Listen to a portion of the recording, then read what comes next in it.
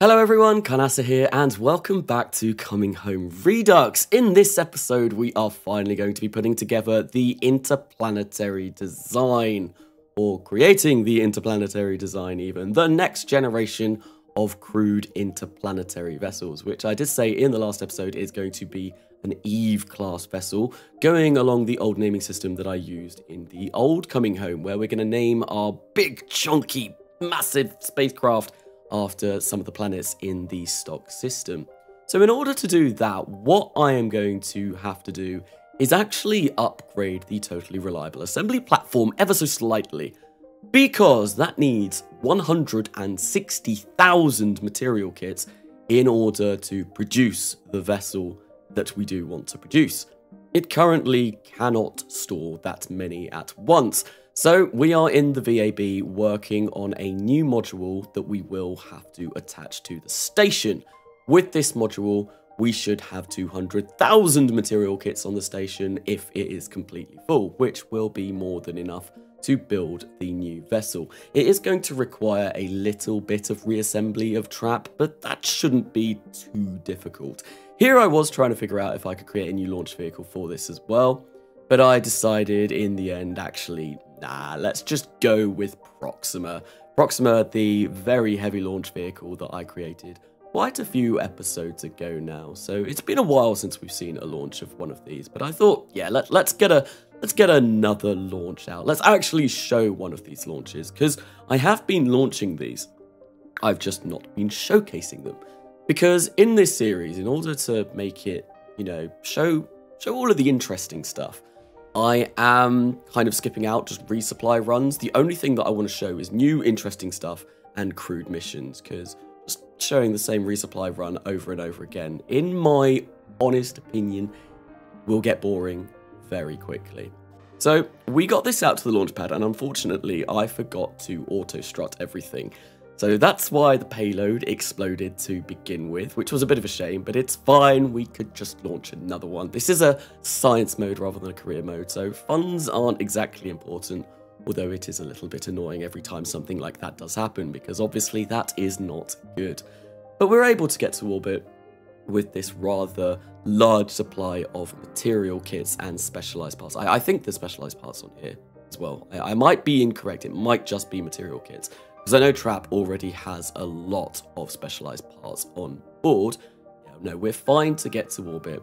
And as we can see, we have now rendezvoused with the old station with a whopping 19 meters per second left in that orbital maneuvering stage. Yes, the delta V margins of this mission were incredibly tight, but we were able to successfully get there by the skin of our teeth. It was close.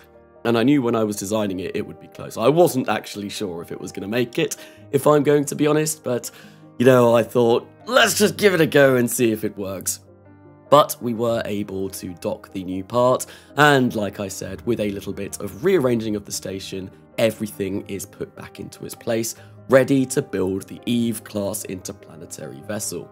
Now, I probably should put a seizure warning on this video, because what's about to happen is quite seizure-inducing. Yes, we are going very fast, and we can see road spinning behind us incredibly quickly. That is a little bit harsh on the eyes, and I do profusely apologize for leaving this in the video. I probably should have cut this out, but there it is. And with that, we have now built this ginormous, absolutely friggin' huge interplanetary vessel. And I did mention in the last episode, we do need a name for this. We are going to build a fleet of these. I'm thinking probably we'll have maybe 3 of these by the end. And then obviously we will also be working on some newer vessels as well.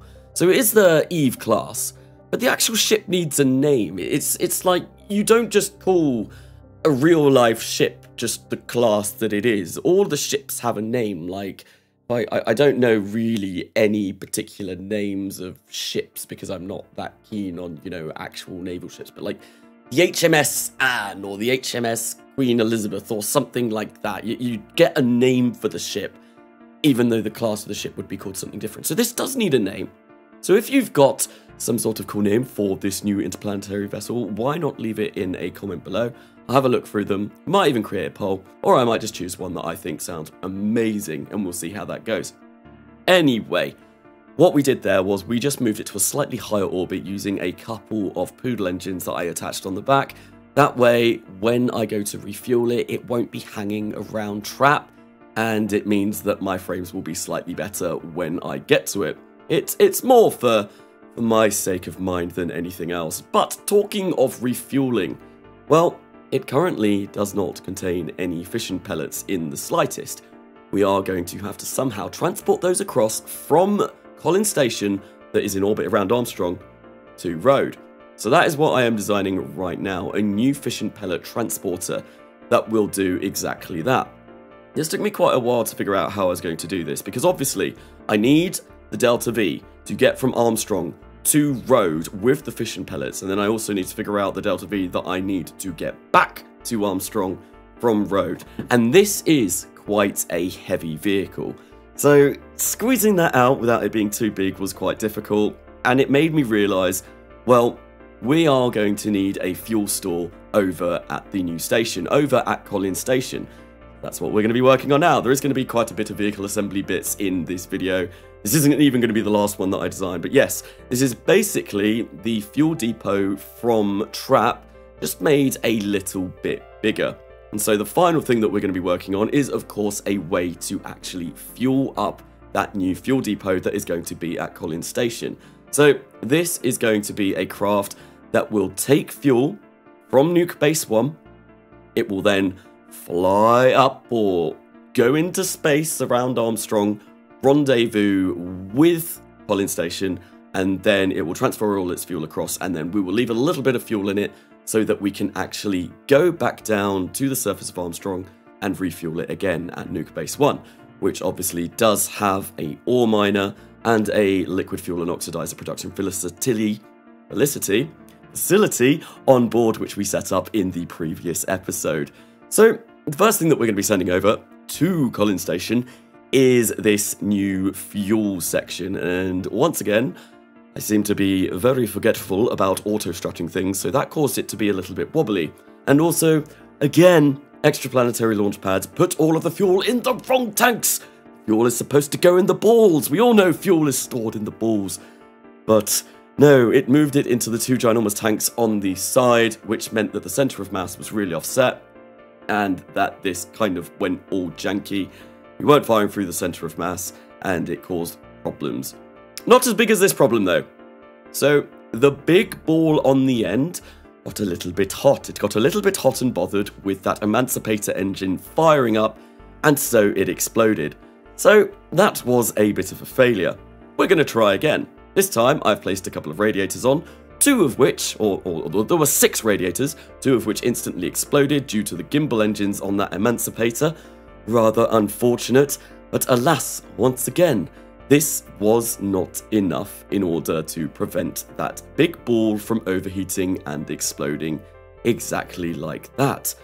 So we go back to the drawing board, and we design something new, this time with 4 massive black radiators on the side that will absolutely be able to radiate all heat all heat generated by that emancipator engine.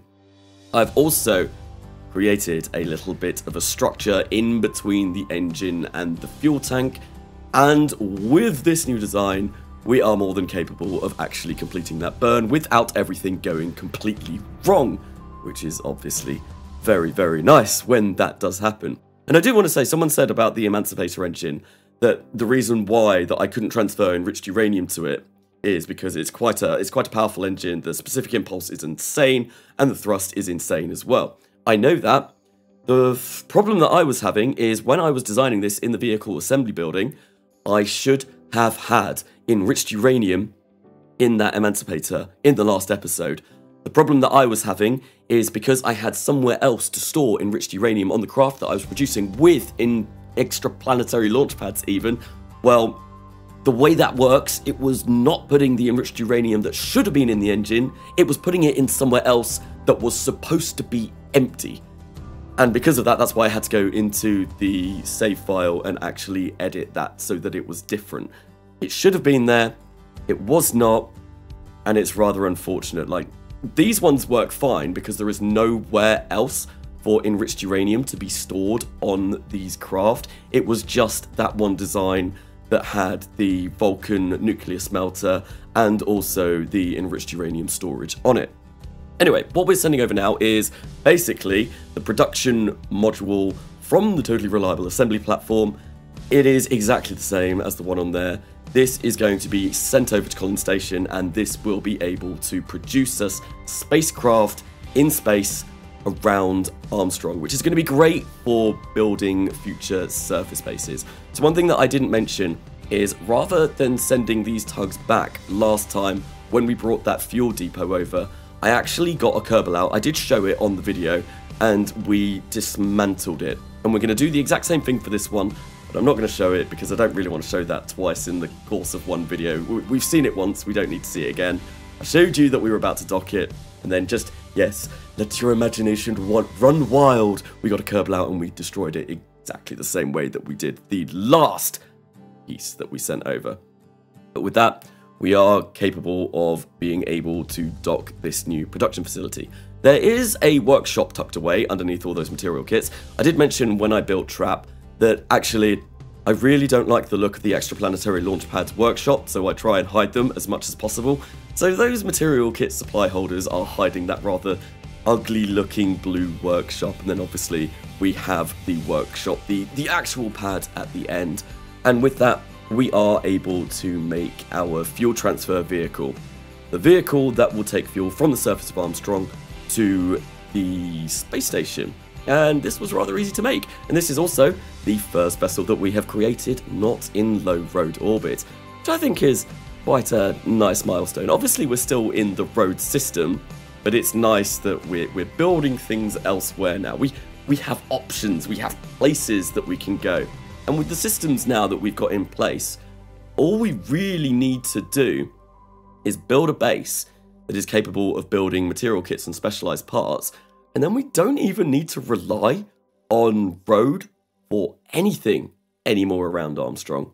But unfortunately, in order to do that, we are going to need an awful lot more tech, because that is very, very, very late game stuff. So we did fuel this up. I did leave the planetary logistics screen up there because it looked a bit weird that I was just getting, it seemed like I was getting liquid fuel and oxidizer out of nowhere when I was transferring it across. But no, the USI planetary logistics, I did have LFO and oxidizer stored that we had been storing at a previous date. And then what we did is, of course, launch this back up to orbit, and we are able to dock again to Collins Station, to the actual dedicated docking port for fuel transfers. And we will just move the fuel across. This will be used to transport fission pellets in the next episode. But until then, I have been Karnasa, and I will see you later.